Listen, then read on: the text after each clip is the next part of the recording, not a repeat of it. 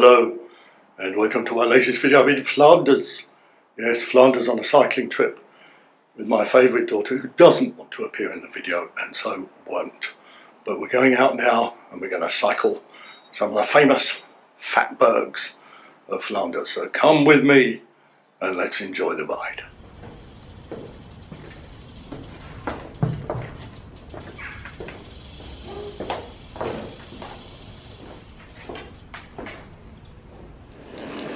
Riding along on the first part of the route beside the shoulder, which is a canal, and as you can see there are boats that ply their way up and down the canal carrying goods to and from different places.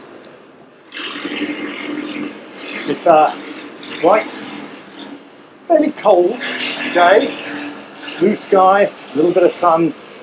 Very different from yesterday when we arrived in driving rain. Well, we were driving in the rain. The rain wasn't driving, I was driving.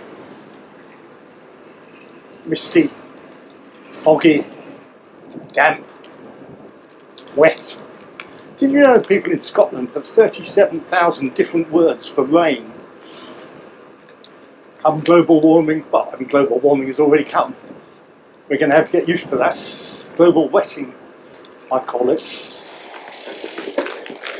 So here, the first of our, whoops, good start, isn't it?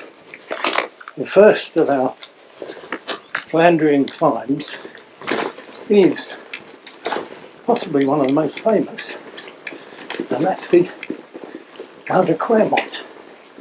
As you can see, it's a cobbled climb, and average is only 4%. I didn't film the start of it. Steepest section is 11%, and I've done this climb a few times because I've done the Tour of Flanders 3 times, I think. All the previous times, of course, with big cheering crowds, and now I'm going to make like Pogacar attack. Yes, the KOM is mine. Well, those 2 meters anyway. The thing about these climbs is, sorry, just catching my breath there. The thing about these climbs is, because they're quite hard, trying to make a video while doing the climb is not that easy. So, you know, Pogacar, he was able to get the KOM because he was putting all his effort into cycling, whereas I have to split my effort between cycling, shooting a video, trying to think of interesting, witty things to say, and that interferes with my ability to beat Pogacar's climb, Pogacar's time. You see,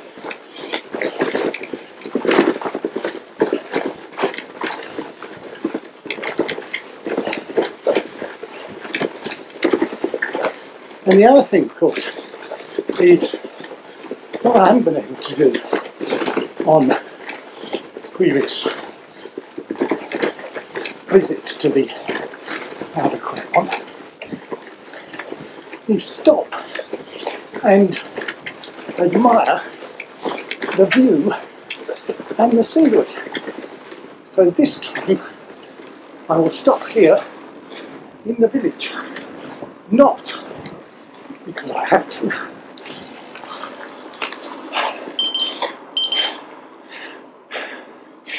but because fun. So now we set off again. Pogacar, like me, stopped in the village for a drink of beer, or Fanta, his favourite drink, I believe, and then set off, and still got the KOM. I mean, makes you think, doesn't it?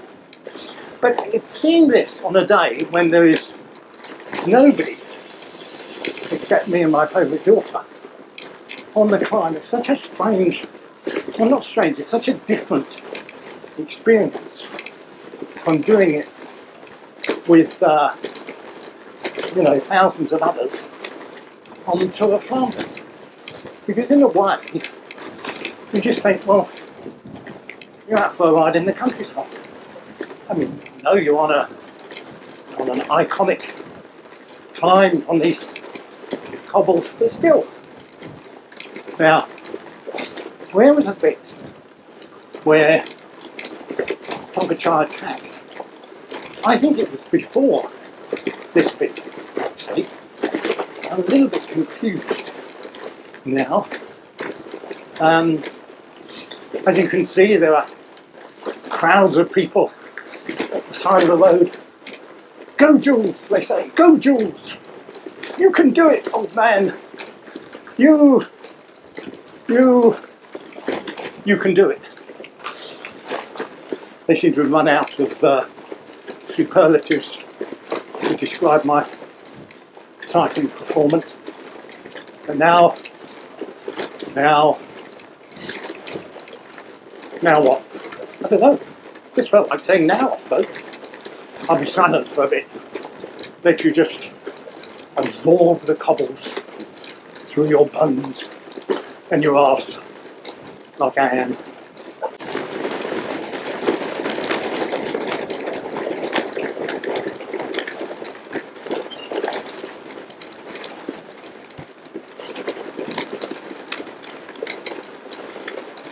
I really put the hammer down there.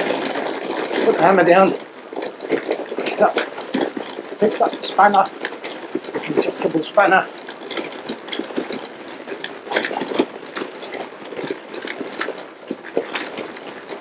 Go Jules! They shout. Go mate!